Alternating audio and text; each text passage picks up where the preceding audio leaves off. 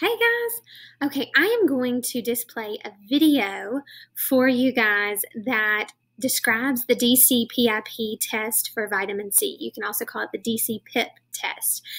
So this video depicts a food test for vitamin C. So hopefully this will work. I'm trying to minimize me and just let y'all watch the video.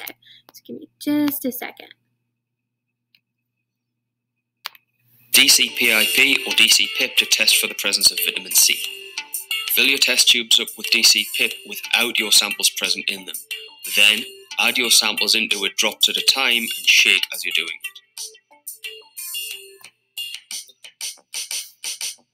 The DC-PIP might turn pinky purple first. This is because of the acidity and doesn't reflect vitamin C being present.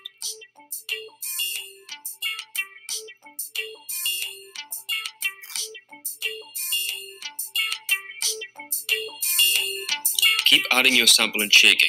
If vitamin C is present, you'll notice that your DC-PIP turns colourless.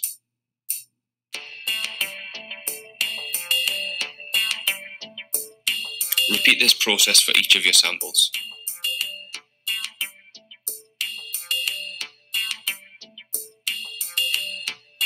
When we make a final comparison, we can see that the fruit juice is the only one that has turned the DC-PIP colourless.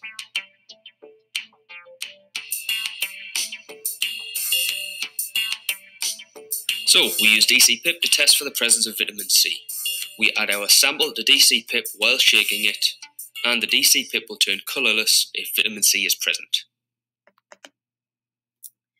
Okay, so you could see in that food test, since this liquid turned colorless once the DC-PIP was added, that means that vitamin C was present in this test tube, which it contained fruit juice, which pretty much all fruit juice, the majority of all fruit juices contain vitamin C, and that's the vitamin C food test.